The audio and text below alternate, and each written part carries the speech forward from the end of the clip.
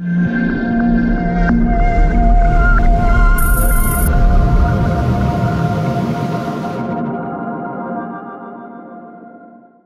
to you by DCP Player version 2, available now. Hi, this is James Gardner, the CineTechGeek, and in today's video I've got the opportunity of having a projector open today, and I actually wanted to show you very quickly some of the internals of the projector and how it works. So this is the side of the projector, and we've basically got a good view of the light engine sitting here. Actually, it's sitting just over here, and we've got the cooling system for the light engine. I'll show you from the top in a minute.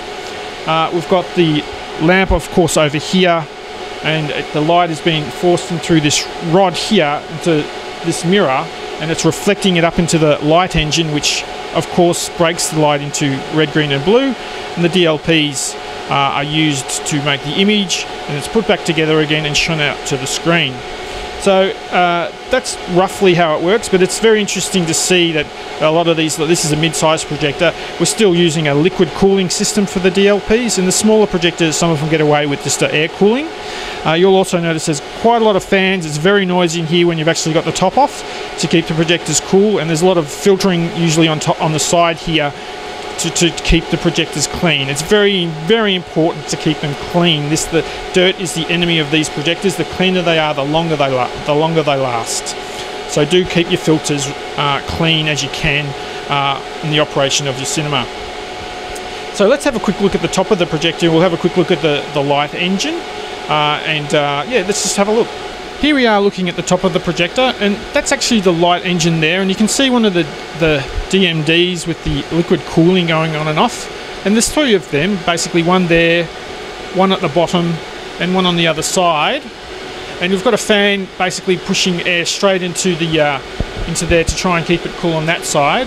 On the top we've actually got part of the control mechanism for the lens control, because all these DLP projectors, or all the cinema projectors, have lens control systems for controlling the lens, so you can change from flat to scope, etc.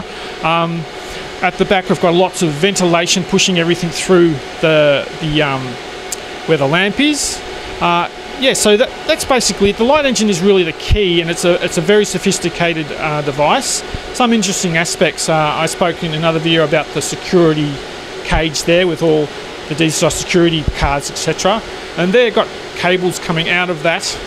You see some of them there, and they go to each of the DMDs, which is one of those there, which has got basically a formatter board, which basically turns basically that image data coming off into a picture that goes onto the DMD, and they're like little computers in themselves, and there's one of them on each of the DMDs. So there's a lot of stuff going on in a projector, lots of different little computer sections or little computers in themselves working all together to make that beautiful picture on the screen. Here we are with the lamp on. So now we can have a quick look at how the light actually goes through the projector. So the lamp's in the back of the projector, of course, and you can see up the back through there, that light source there. The lamp is behind there, focusing the light onto a mirror, which takes out a lot of the UV, and then focuses it onto this integrator rod. And that rod basically puts the light into sort of like a laser, and arranges it in the best sort of way possible before it bounces it up through this mirror into the light engine. So then it can be used, the prisms can separate it into the different red, green and blue, or three different DMDs, and makes the image and pushes it back together and out through the lens, and you can actually see part of the lens there and pushing it through the lens there. So yeah, so hopefully that gives you an understanding of what's going on with the light from a digital projector and how the light engine puts it all together again. Well, there you go. That's a quick tour of a digital grade projector, or a digital cinema grade projector.